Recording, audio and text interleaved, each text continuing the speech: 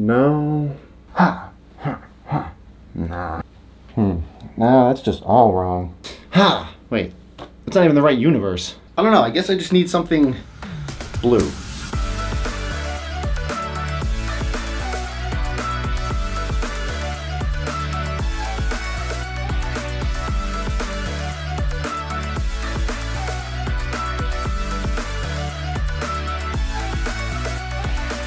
Hey guys, what's up? Welcome back to my channel. My name's Frank, and today we are making a Blue Beetle helmet. Now, let me get out of the way and say I'm what some of you might call a fake fan.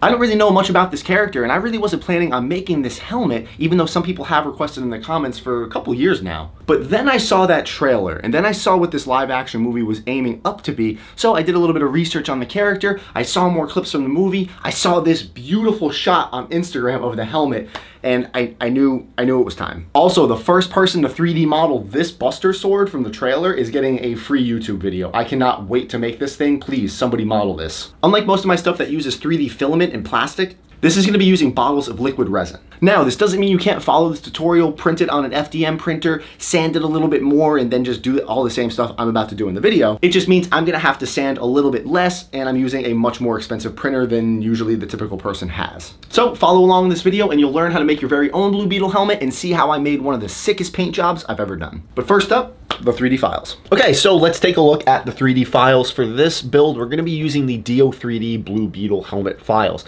Now, since I printed the helmet just a few days ago, they've gone and updated the files, and they kind of went backwards, but I asked them to fix it. So these are the original files I had downloaded. These are the V1, and as you can see here, these little eye pieces, you can remove these from the faceplate. These actually print completely separately, which is very convenient for painting, and it made it a lot easier to match everything and do it all at once. However, on their new file set, they just fused those eyelid lenses covers into the mask. Like I said, I messaged them on Instagram. They said they were going to change it because I told them how much better this just makes it for printing. But the details on the V2 helmet do look a lot better and more accurate to what I see in this photo up here. Like, there's a couple little things, little small noticeable differences, but I don't think any of you guys, you're going to build it the same way. That's what I'm trying to say. Also, if you're using DO3D files, use this code right here, FBT20. It gets you 20% off on anything on the website, which is really cool. So the mask itself is broken up really nice for FDM or resin printing. And because the dome is smaller, you don't need a massive resin printer to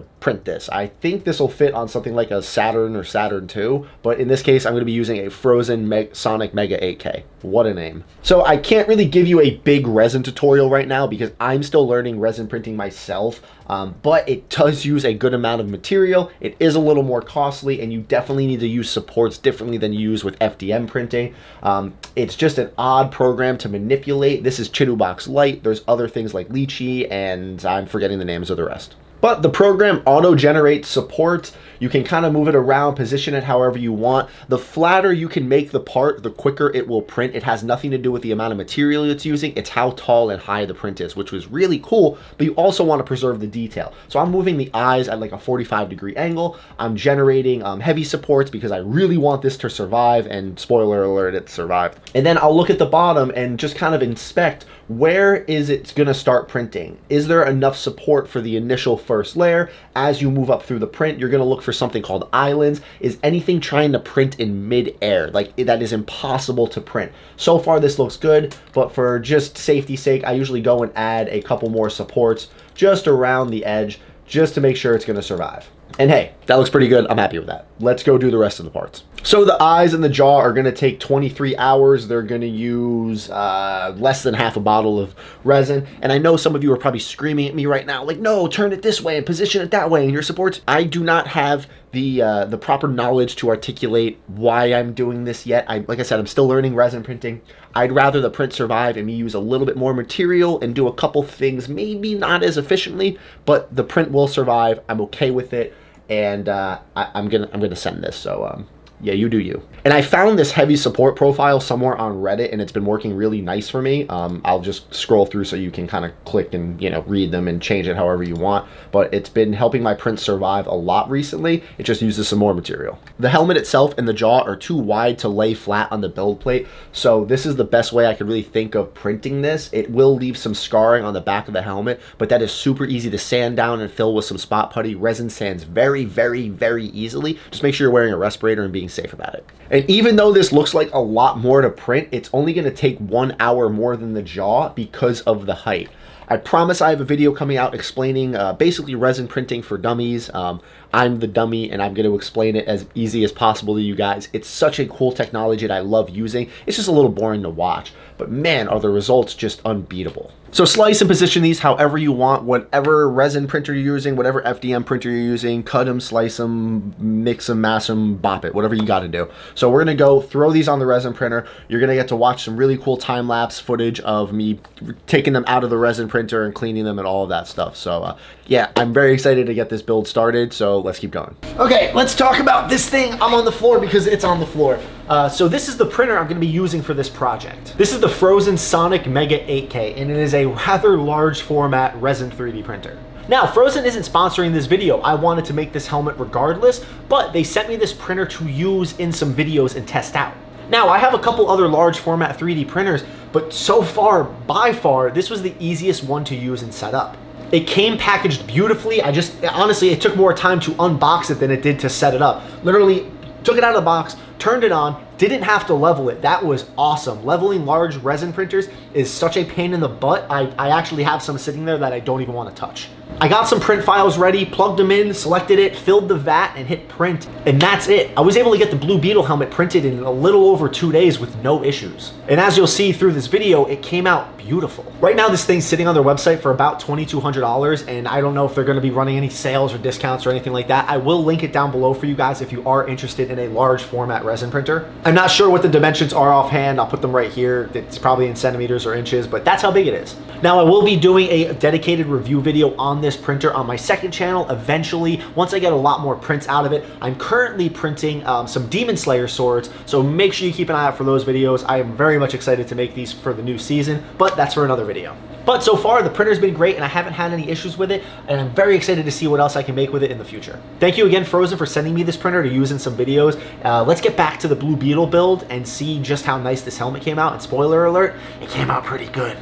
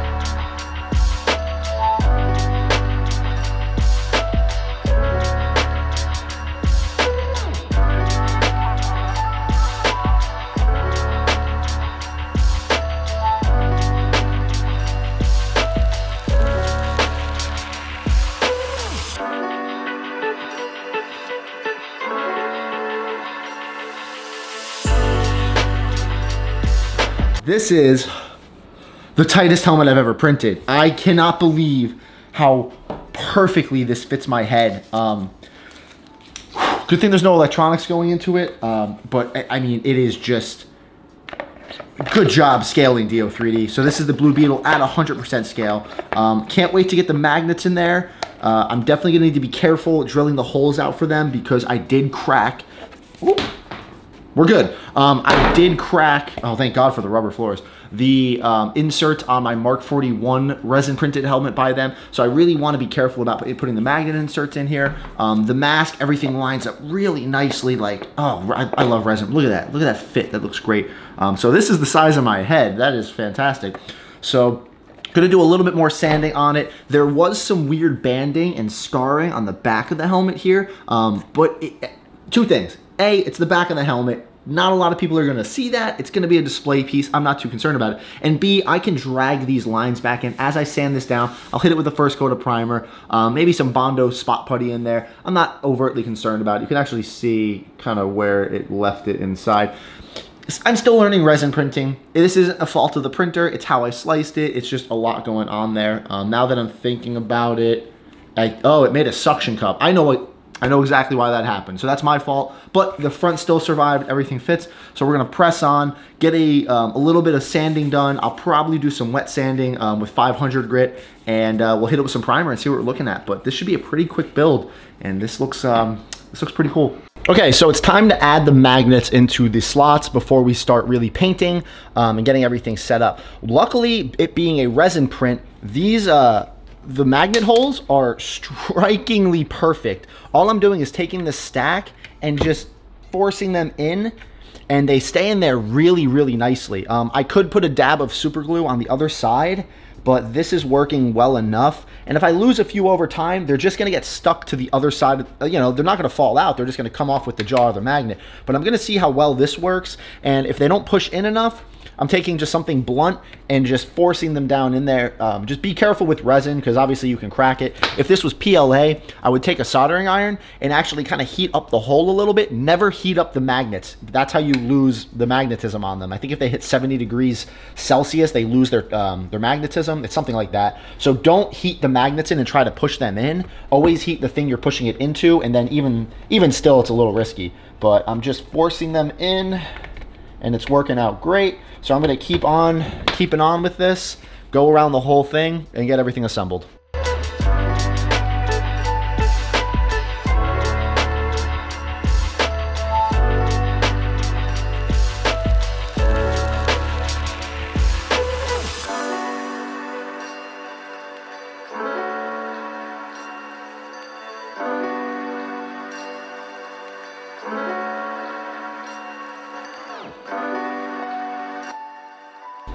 All right, it sticks together really well. I didn't use all of the tiny magnets inside the eyes because they don't need them. It's a little bit of an overkill, so they stick in there just fine. This is so cool. I've never had a helmet like assemble this smoothly. The only issue I'm still having is with the mask. The way it wants to wrap around the widow's peak, it's just not playing perfectly well, but I'm still okay with it. Let's see, that goes there. Let's see if I can get this thing on my head.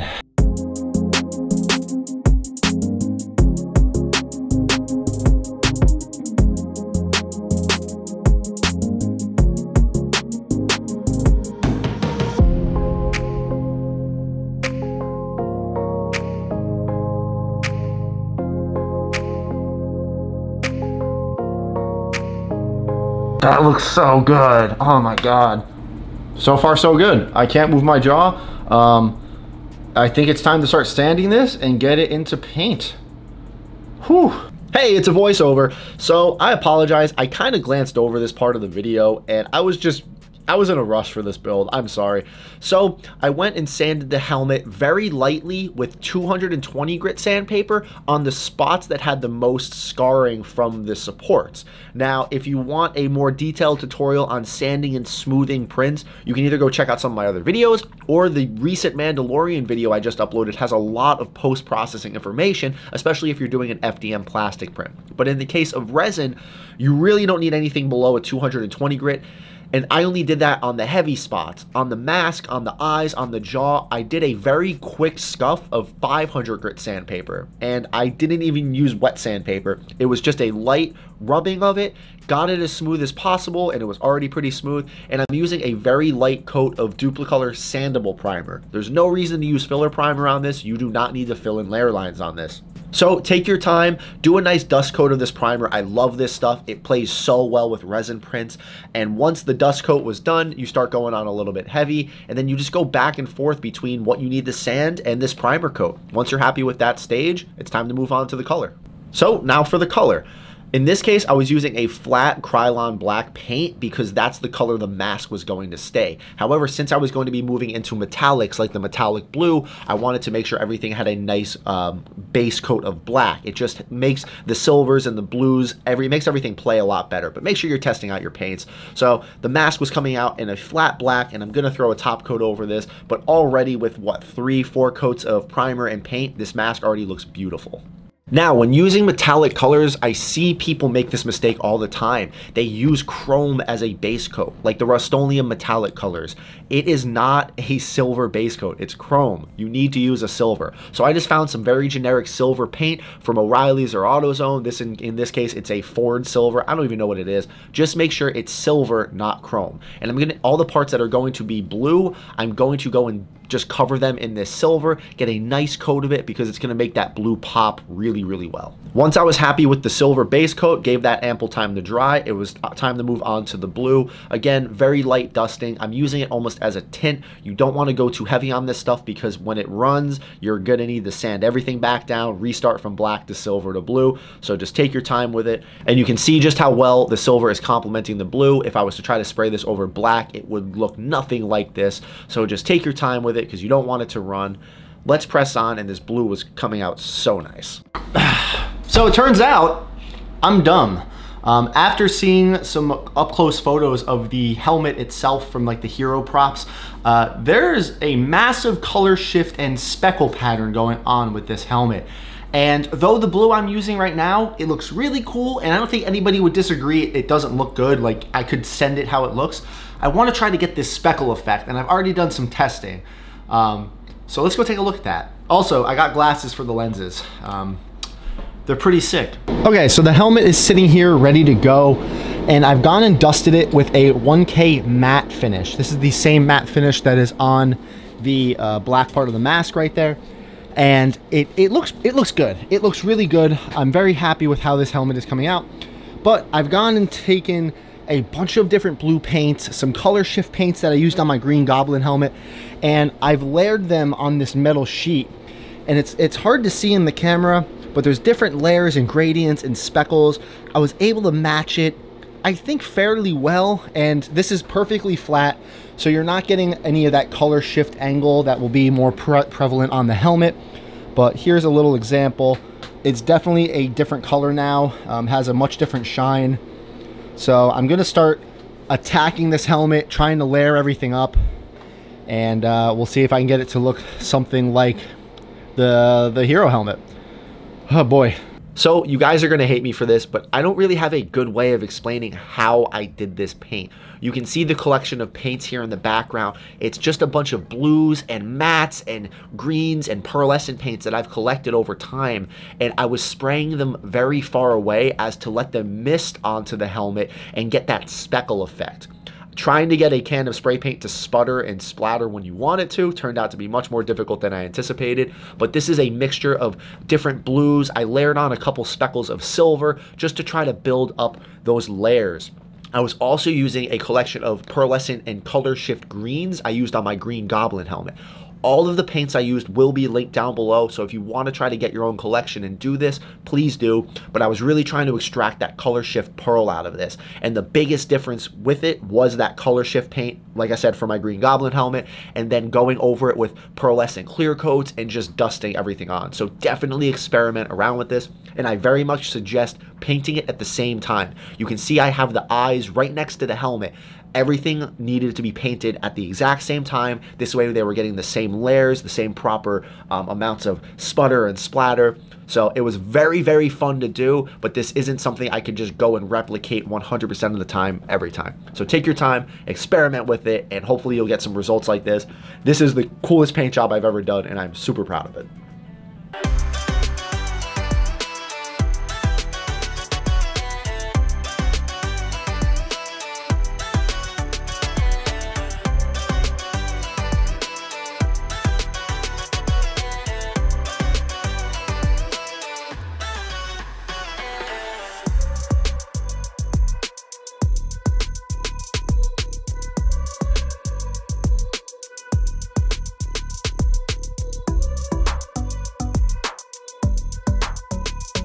So once the paint was dry, it was ready to move on to final assembly, and in this case, the lenses. Now, I know in the movie he has these cool yellow eyes that move around, but in this case, we're gonna make it look more bug-like. I went to the dollar store and got some cheap sunglasses with polarized lenses, and what's really cool about plastic lenses, that it is if you throw some tape over them and you take some nippers, you can actually cut out the plastic. Make sure they're not actually glass, make sure they're real, just plastic, and you can trim and cut the lenses to fit. The tape helps dissuade the plastic from cracking, and this way you can draw a template on it. You can see me here just going around cutting it to fit. I sand the edges and then, well, just kind of tape them into the lenses, and they work great.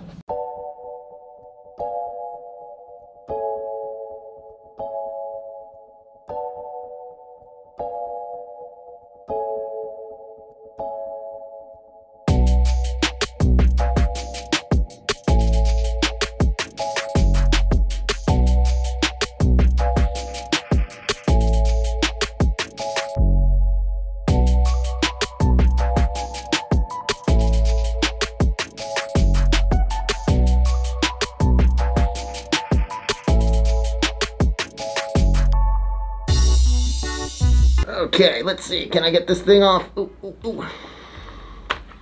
Hey, it comes off. Ooh, buddy. Let's just go ahead and slide that all back together. Would you guys just look at it? This came out so freaking cool. I love it. I definitely need to get some more shots of this outside. I'll probably be posting those on Instagram once I actually premiere this video. But I do need to phone in this outro just a little bit because I am due to get on a flight in 3 hours to go on a cruise vacation. So this video is premiering while I am still on vacation. Hopefully I'm burnt and tan and just having a good old time, and you guys enjoy this video. This is definitely one of the crazier paint jobs I've ever done. It definitely reminds me of the pearlescent that's on my Green Goblin helmet. The resin print made it super easy to do. However, if you're doing it in FDM, again, you can follow basically all of this stuff, print it out, sand it, all of that. It's gonna come out great. Just take your time. And maybe you learn something new in the painting process, or how to get these cool pearlescent effects, how to layer paints up, how to make some cool eye lenses. I'm actually really happy with how those came out. This is just a really sweet helmet, and oh God, I can't wait to post this video. And this helmet is gonna look absolutely great next to my collection. I now officially have 4 DC helmets. If you guys have any comments, questions, or concerns about anything you saw in this video, drop some comments down below. I do my best to respond to as many as possible, but I do read them all. And if you guys did like what you saw in this video, please consider subscribing to the channel. I have a ton of more videos on the way. This is gonna be an awesome year for cosplay and building and tutorials and 3D printing. I'm excited, you should be too. But I have to go catch my flight. As always, guys, thank you so much for watching. You have a good day.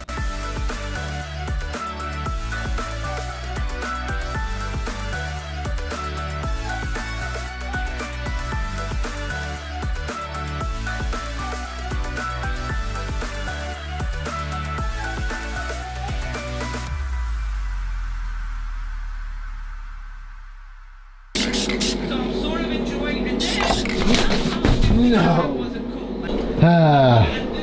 Tragedy. It fell on the ground.